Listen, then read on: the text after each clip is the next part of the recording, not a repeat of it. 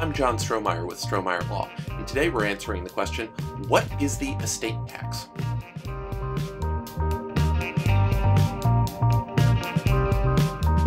Well, the estate tax is how the United States taxes sufficient wealth accrued at death. This confuses a lot of people because there are some other taxes that people do know about that interact with the estate tax. We'll get to those at the end. But in short, the U.S. estate tax is there to tax accumulated wealth held at death. So what people mostly know is that there is an exemption amount. It's currently, here in 2020, $11.58 million per person. This goes up for every year for inflation. So it's going to keep ticking up until we reach 2026. So from now and through the end of 2025, every year it'll go up probably a couple $100,000 per year. Then in 2026, the amount of that exemption is going to be cut in half. So it's not going to be cut in half based on the date, the amount on 2025. It's going to be cut in half from 2011, where it was a $5 million exemption or $10 million exemption adjusted for inflation.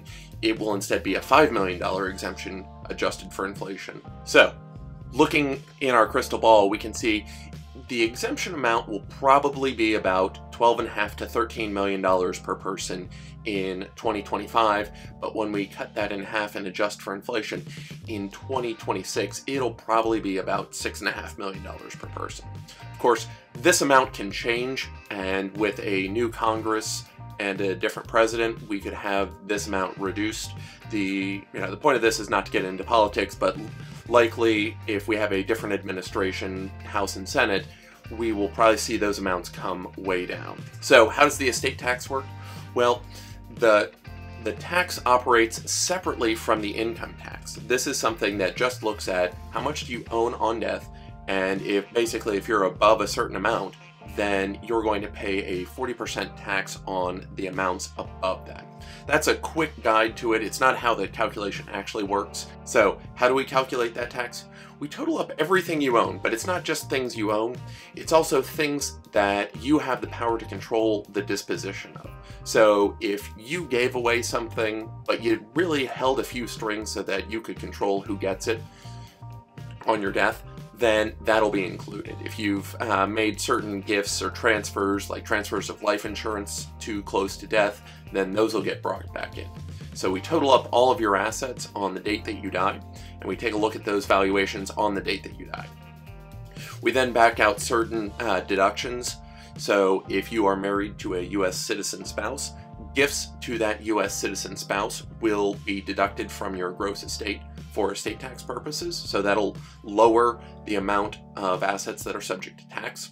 Also, if you leave assets to certain charities, then those assets will, or the value of those assets will be reduced from the gross estate. Once we've got that, we can then back out the exemption amount. So that's where that $11.58 million comes in. We're going to back that out, but the calculation is actually a little more complicated than that, because what we do is we figure out your gross estate, and then we figure out the tax due on that estate. So even if you're under $11 million, say if you only have $3 million worth of stuff, well, we still have to figure out the tax that would be due on that. Then we apply the tax credit to that amount. So that $11.58 million doesn't get used directly in this calculation. What we do is we figure out the amount of estate tax that would generate, and that's the amount of the credit. So we figure out your gross estate, we back out deductions, we then calculate the tax on that, then we apply the tax credit amount to that, and whatever's left is what you have to pay. So it's kind of a complicated system. It's not just, are you above 11.58 million? It's how much do you have? How much should we include as well? You also add back in previous taxable gifts to make sure that we're properly integrating the gift tax and the estate tax in this whole system. And then we figure out the tax that's due. So the 11.58 million ends up being a useful rule of thumb of whether or not we need to worry about the estate tax, but it's not used directly in that calculation. So bringing it all back together, the estate tax in the United States is meant to tax wealth owned by a person at their death. It is not, it's a tax imposed on those assets. The calculation is more complicated than we'll get into right now, but in short, we look at what you have, we back out some exemptions and back out some deductions, and then apply a credit amount to the tax generated by the state. Thanks for watching.